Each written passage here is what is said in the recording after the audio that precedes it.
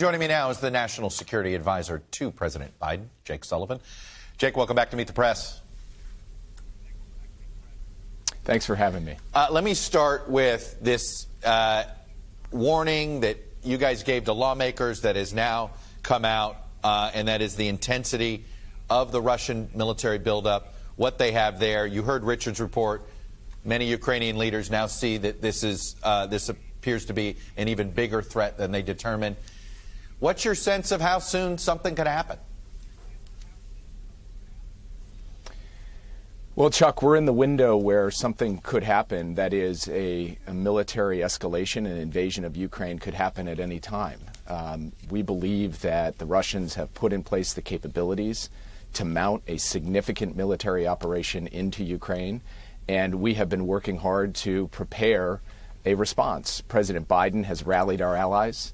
He's reinforced and reassured our partners on the eastern flank. He's provided material support to the Ukrainians, and he's offered the Russians a diplomatic path if that's what they choose instead. But either way, we are ready, our allies are ready, and we're trying to help the Ukrainian people get ready as well. The diplomatic path, what does that still look like? What are we willing to negotiate?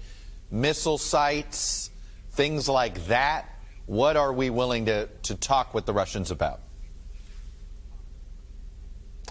We're prepared to sit down with the Russians alongside our allies in NATO and other partners in Europe to talk about issues of mutual concern in European security. And yes, that includes the placement of certain range systems of missiles. It includes transparency around military exercises.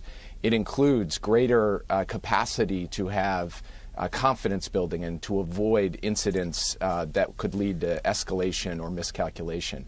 We've laid all of that out in a paper that we sent to the Russians after coordinating it carefully with our allies. That paper is now out in the public view, and the world can judge for itself just how serious we are. But what we're not prepared to negotiate are the fundamental principles of security that include an open door to NATO for countries who can meet the requirements. Jake, it seems to me that you guys have united NATO allies and European allies on a response if Putin does a full invasion.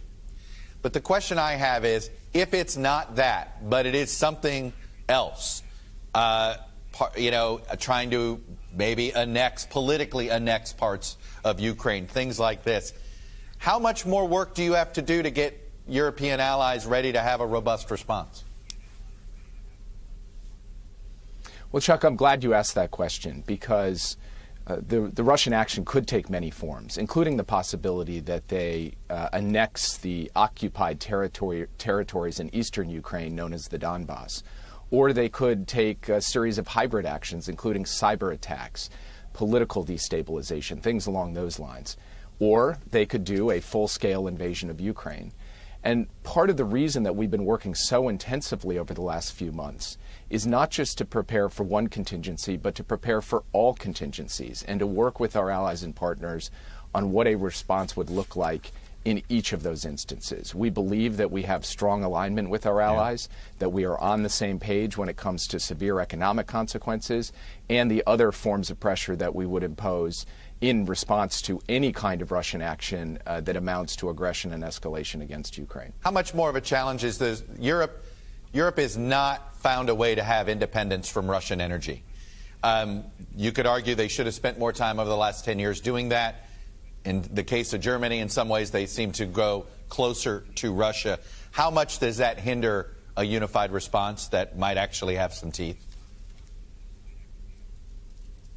We believe that the Europeans intend to step up and impose severe costs and consequences. But again, you've asked a great question because it is true that Europe has distance to travel when it comes to weaning themselves off of Russian gas and diversifying their energy supplies. President Biden has directed his team to look to find from other places in the world LNG, liquefied natural gas cargoes that can be sent to Europe in the event of a contingency, so that the United States' help to Europe isn't merely in the deployment of troops or the supply of economic aid, that we can help coordinate the delivery of gas to keep Europeans warm through the rest of the winter. That work is well underway, and President Biden and Chancellor Scholz will discuss it further tomorrow when the Chancellor is here in Washington. Last week I had Senator Rob Portman, Republican senator from Ohio, on, who I know has been basically been in coordination in some ways on Ukraine policy with the administration. And he said to me, it's his understanding in private that Germany has given the United States assurance that if Putin invades Ukraine, the pipeline is done, that they are willing to suspend the pipeline. But they won't say that publicly.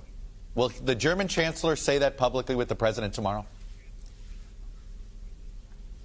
I'll let the German chancellor speak for himself, but the Biden administration, at President Biden's direction, has been absolutely simply clear on this. If Russia invades Ukraine, one way or another, Nord Stream 2 will not move forward. And Russia understands that. We are coordinated with our allies in Europe on that. What's the definition of invasion? That will be the reality if Russia chooses to move forward. Right. What's the definition of invasion there, though? Well, President Biden has spoken to the fact that if a Russian tank or a Russian troop moves across the border, that's an invasion. That is an invasion, and the result of that, from our perspective, would be the imposition of severe economic consequences. And have the Germans given you that reassurance on Nord Stream 2, that anything that crosses the border is an invasion and therefore suspends that pipeline? I'm not going to get into our diplomatic discussions with the Germans because I think it's important that we be able to coordinate with them. What I can tell you flatly and plainly one more time is one way or the other, if that happens, Nord Stream 2 will not move forward. Got to ask you about the Olympics here. We tried to organize a diplomatic boycott. 9 other countries joined us, not even the entire G7. We've talked about Germany. We know why they're not perhaps on board here. France either. How disappointing is it that this is the West? These are the 10 countries that seem to prioritize human rights, while many other of our allies apparently prioritize economic ties more than human rights?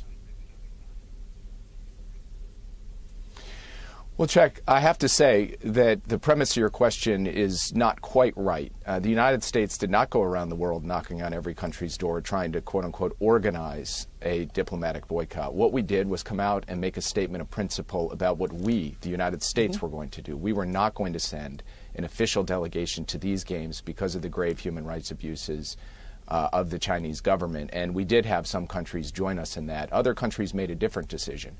But if you look at the broad level of alignment with our European partners, with the Quad, with our Asian allies, you can see like-minded democracies coming together on a range of challenges that China poses, whether it's in the realm of military aggression or in the realm of economic coercion or in the realm of human rights. And our statements at the G7, our work at NATO, our work through the Quad has all laid that out. And we stand a year into this administration stronger and more united with our allies when it comes to China than we have been at any point in recent memory. Would China be in line for any punishment if they help Russia get around sanctions?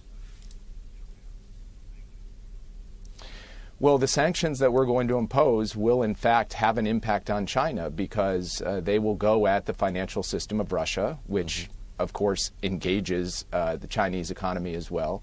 And so China will have a choice whether or not it complies with the sanctions, or if it chooses not to comply, then, of course, there are penalties that accrue to that. But fundamentally, from our perspective, we believe that Beijing will end up owning some of the costs of a Russian invasion of Ukraine, and that they should calculate that as they consider their engagements with the Russian government over the next couple of weeks. Do you have any reason to believe that Xi advised Putin not to do this?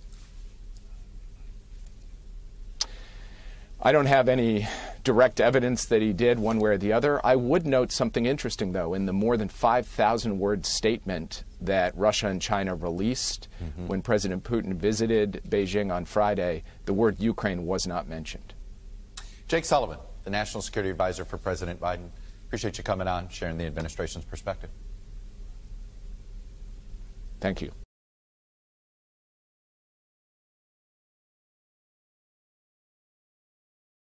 Thanks for watching our YouTube channel. Follow today's top stories and breaking news by downloading the NBC News app.